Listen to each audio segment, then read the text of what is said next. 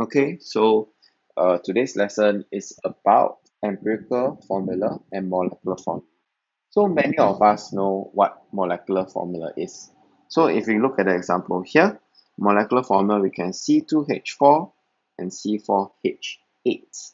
So empirical formula is the simplest form. So if you look at C2H4 and C4H8, I hope you are able to tell that CH2 is the simplest form.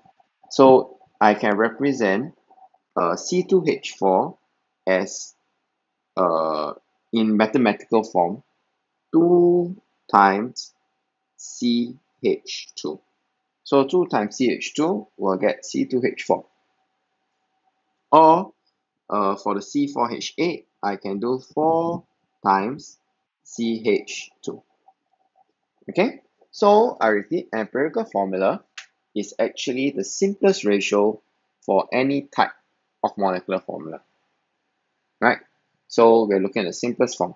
So why do we want to know what empirical formula is? What's the point of empirical formula? So let's take this down. Okay, the purpose of empirical formula is that if a compound has the same empirical formula, so let's say for example, we are looking at C2H4 and C4H8. We have established that it has the same simplest form, CH2, right? So compounds with the same empirical formula, right, would have the same percentage composition of elements. So C2H4, simplest form, empirical formula is CH2, while C4H8, simplest form, our empirical formula is also CH2. So both C2H4 and C4H8 have the same percentage composition of carbon and the same percentage composition of hydrogen. So this is actually very important. This is why we want to know how to find empirical formula, and it will be very useful for you in the future. Okay, so let's take a look at some examples. So look at the first one. Find the molecular formula of a compound with a relative molecular mass of 56 and a empirical formula of CH2. So now I know that the molecular formula is a multiple of CH2. So it is some multiple, let's call it N, times CH2 will equals to the molecular formula. The only clue that we have about the molecular formula is that the relative molecular mass, or MR, is equals to 56. Okay, so the strategy to do this question is to first find out what is the MR of the empirical formula. So the MR of the empirical formula is equals to 12 plus 2 times 1 is equals to 14. So now I know the MR of the empirical formula. I can find what is the factor that is multiplied with the empirical formula. The factor N multiplied with the empirical formula to give me the molecular formula. So the MR of the molecular formula is 56, while the MR of the empirical formula is 14.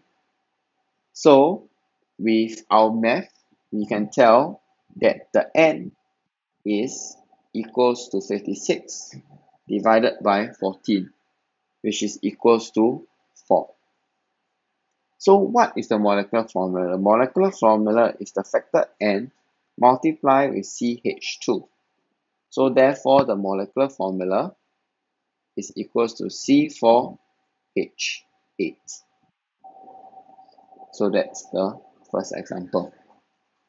Okay, let's try another example. So the next example, find the molecular formula of a compound with the relative molecular mass of 62 and an empirical formula of COH3. So again, the empirical formula is COH3 and multiply with some factor, let's call it n, will give me the molecular formula. And this molecular formula has a MR of equals to 62, given here. So what do I find out first? I first find out the MR of the empirical formula. After that, I find out what is N. And then after that, I'll do the multiplication to find out what is the molecular formula. So let's take these steps. So MR of the empirical formula is 12 plus 16 plus 3 times 1. So this is 28 plus 3, 31. The molecular formula is 62. So the factor N is equals to 62 divided by 31 equals to 2. So now I know the molecular formula is 2 times whatever that's over here.